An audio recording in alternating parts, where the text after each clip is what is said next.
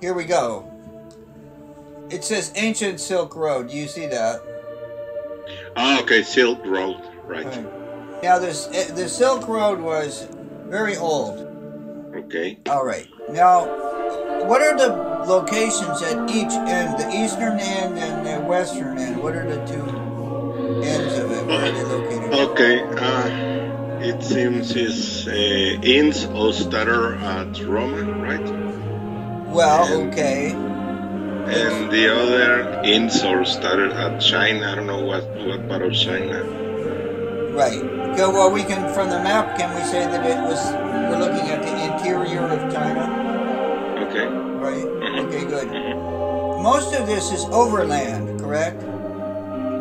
Right, correct. By camels. Right. Part of it is not overland. Can you describe the part that's not overland? I think it is over Istanbul, yeah, right? Okay. Istanbul. Istanbul was Constantinople, right? Correct. And by the way, the end that looks somewhat close to Rome is the Italian city of Ancona. Ancona, okay. Okay. Now, there's another Italian city that's on that coast, the Adriatic coast, that's a very famous trading city. I don't know. Could be Capri or Venezia. Capri's on the other side. On this side, it's Venice. How does the boat navigate between Italy and Istanbul? I don't know. Maybe, obviously with boats, but I don't know. With big boats. Obviously navigation is, at that time, more than 500 years ago, it would be boats, wouldn't it? Mm-hmm. Right. And it had to go around what country? Well, it looks like Bulgaria. Bulgaria. But what about having to go around Greece? Greece, right. And then it goes through Turkey and reaches what country? Syria, right. Iraq, Iran, Turkmenistan, Uzbekistan, Tajikistan, Kyrgyzstan. Right. Pakistan also. There's a particular part of this where we see high mountains. Yeah. What part of it? Yeah, it could be the Himalayan. Yeah, the Himalayan mountains. You're going through what country on the map? Or what countries? Okay. Tajikistan and Kyrgyzstan. Right. Okay, very good. Now, what symbols or icons do we see on the map? Okay, icons. We will see camels. Right. And horses. Okay. And then close to Uzbekistan, there are a kind of palace. And then in Italy, we will see the Colosseum. Right. And in China, we will see the big wall, right? Right, or the Great Wall. Correct. Great Wall. Now, Great Wall. The one that's above Uzbekistan, it has a blue color. Could that be a mosque? Right. It looks like a mosque. Actually, it has 4 towers around it. 2 on the left and 2 on the right. Do you see those? Right. So they are called minarets. Okay. Okay. So that symbolizes something. Okay. What does a mosque represent? It's a kind of cemetery. Well, what religion does it represent? Okay, I don't know. I don't have the Islam or Muslim religion. Okay. Right. Got it. I see. And by the way, one of the structures that's maybe the most famous is the Taj Mahal. I see. And the red men on horses, why do you think they are there between Kyrgyzstan and the icon for the Great Wall? Yeah, they look like soldiers or warriors. I think so, right. They're warriors, right. They're Mongol warriors. Mm-hmm. All right. Yeah. Now we're going to look at another map here. Now here we got a more complicated map. Can we say that we have a northern route and a southern route? Yeah, absolutely. Yeah, and All right. Is there a fundamental difference between the northern route and the southern route? Yeah. It seems they are trying to border or to surround the I don't know, the one of the sea, you know. Well, what is is there a fundamental difference in terms of the mode of transportation? Okay. Between the northern routes and the southern routes? Okay, yeah, I don't know, maybe it was about I don't know, maybe the transportation, it will be with camels or... Well, which would be camels, the red route or the blue route? No, I think that is the blue road. The red road, sorry. Yeah, the red route. Okay, so the red route would be camels, and the blue route, the sea route, wouldn't be camels. What would it be? With boats or with with big boats. Right. Yeah. Good. Now, do you see any countries named on the map that are no longer exist? Yeah, no, the Byzantine. Yeah, Byzantium. Alexandria. Well, that still exists. That's a city. It still exists, by the way. But Constantinople is Istanbul right now. Right. And then Persia. Right.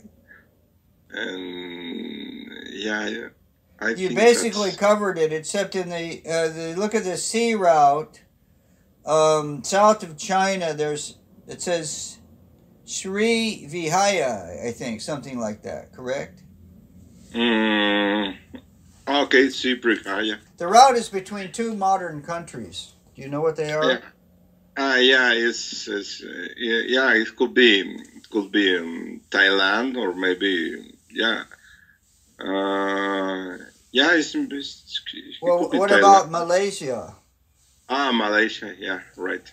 And then what about Indonesia? Indonesia, yeah, that makes sense. Now, in the lower right-hand corner, it says Spice Islands. Mm-hmm.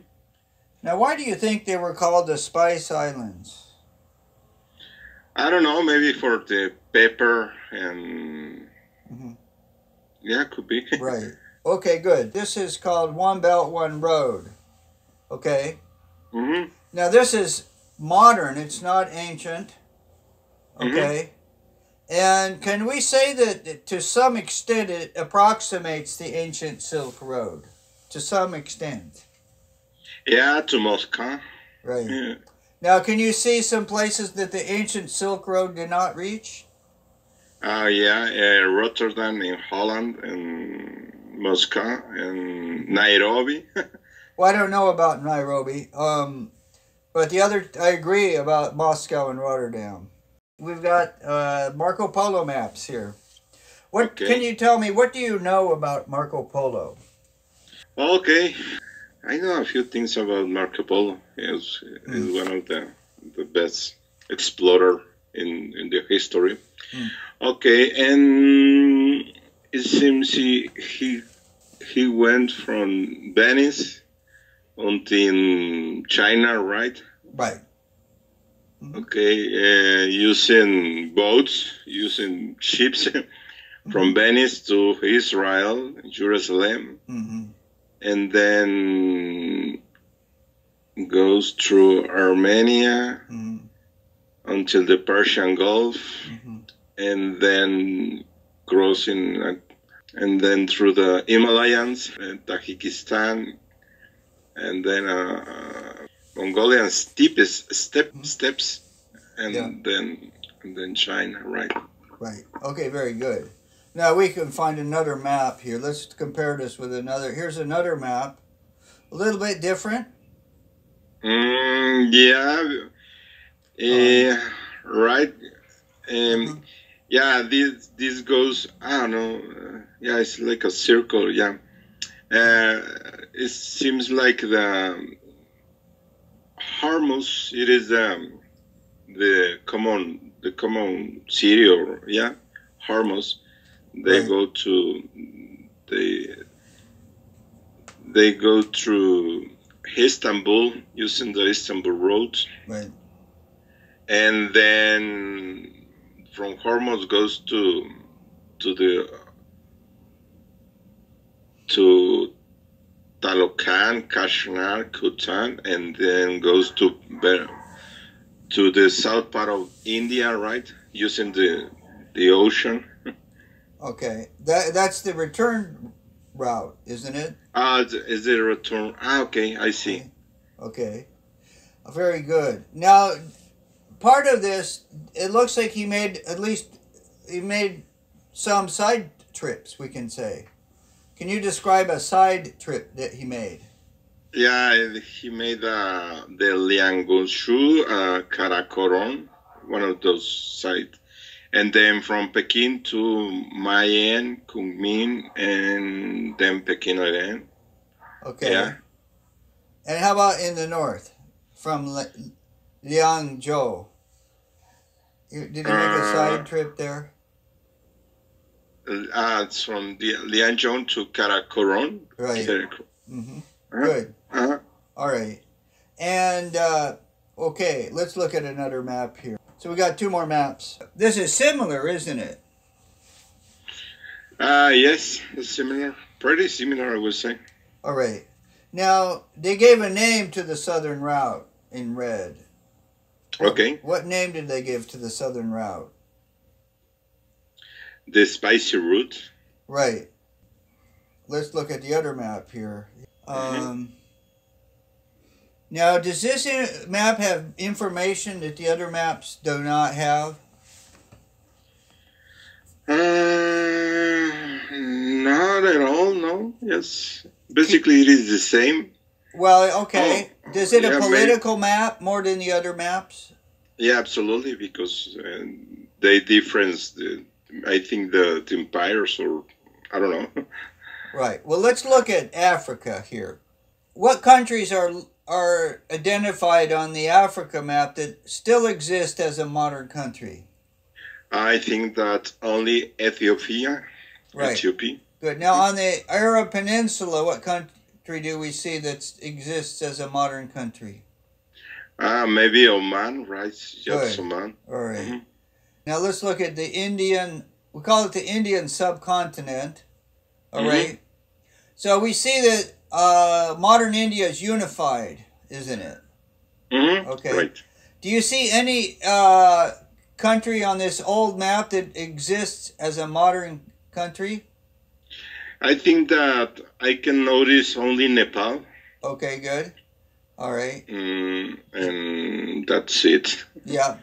In the Southeast Asia, do you see a country that exists as a modern country? Hey, they looks Malaysia. Okay, how about closer to Kunming, China? Closer, in yellow. Okay, Laos. Yeah. Right. Very good. Anything you would like to say or ask about any of this? And I think that they use the ocean because they can bring with them more merchandise, you know. Let's look in Scandinavia and the Baltic region and Eastern Europe. What countries still exist with the name that we see? Okay. Norway, Sweden, Denmark, Lithuania, Poland, and Hungary, and that's it. Okay, how about Serbia? Serbia. Croatia? Okay, Croatia? Serbia, I don't know, Croatia. It's there. How about Bulgaria? Bulgaria, all right. Moldavia, right, also? Well, there's a country called Moldova, so it's Moldova. approximately, but it's You know Yeah, what? yeah, those countries change sadly, Right. and A lot of change in that region. That's correct. Did you okay. enjoy the lesson today? Yeah, it was very interesting today, Uh-huh. I would say. Good. Yeah. So, okay. So, see you next time. See you next time. Yeah. Bye. Bye-bye. I'm Eric. I'm from California in the United States. And my first language is English. I love photography. I also love cooking and food. And I love to travel. You should book a lesson with me, not because I'm interesting, but because I'm interested in you.